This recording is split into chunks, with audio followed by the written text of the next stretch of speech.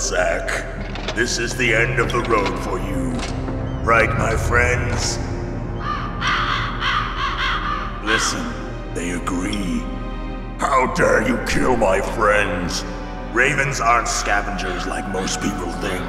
They're simply returning to the natural world, that which is no longer needed. Sometimes they even attack wounded foxes. You were the one in the M1 tank? Must have been a tight fit for a big boy like you. But that was no true battle. The Ravens and I were testing to see what kind of man you were. The judgment is decided. The Ravens say you are a true warrior. Am I hallucinating?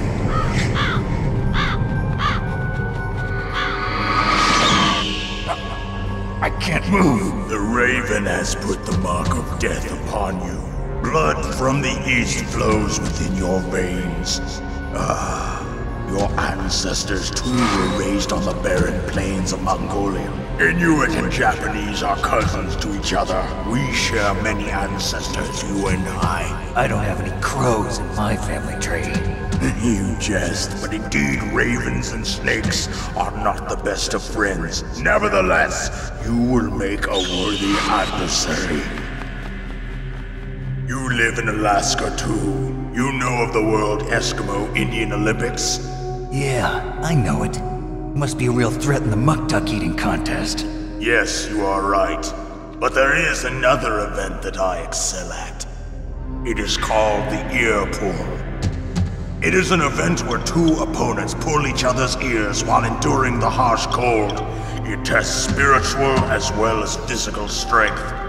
You want to pull each other's ears? The form is different, but the spirit is the same. Rejoice, Snake! Ours will be a glorious battle. This isn't glorious, it's just plain killing. Violence isn't a sport. Well, we'll see if there is iron in your words.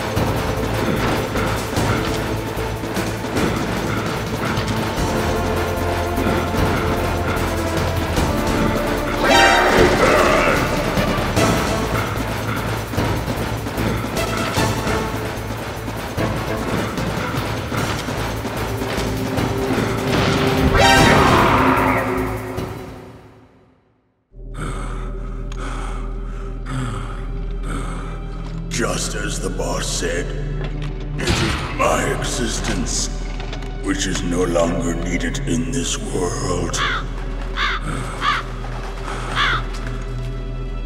But my body will not remain in this place. My spirit and my flesh will become one with the ravens. In that way, I will return to Mother Earth who bore me. Snake! I will be watching you. Understand?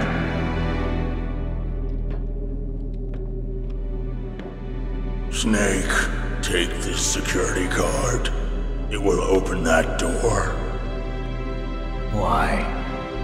You are a snake which was not created by nature. You and the boss. You are from another world. A world that I do not wish to know. Go and do battle with him. I will be watching from above. First, I'll give you a hint. The man who you saw die before your eyes.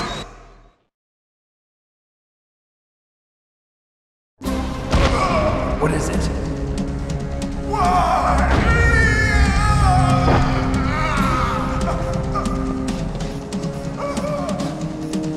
That was not the DARPA chief. It was Decoy Octopus, a member of Foxhound. He was a master of disguise. He copied his subjects down to the blood. So he drained the chief's blood and took it into himself. But he wasn't able to deceive the Angel of Death. The Angel of Death?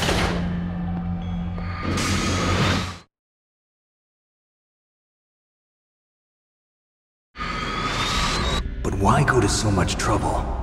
Why impersonate the chief? That is the end of my hint. You must solve the rest of the riddle yourself. Snake, in the natural world, there's no such thing as boundless slaughter. There's always an end to it. But you are different. What are you trying to say? The path you walk on has no end. Each step you take is paved with the corpses of your enemies. Their souls will haunt you forever. You shall have no peace. Hear me, Snake. My spirit will be watching.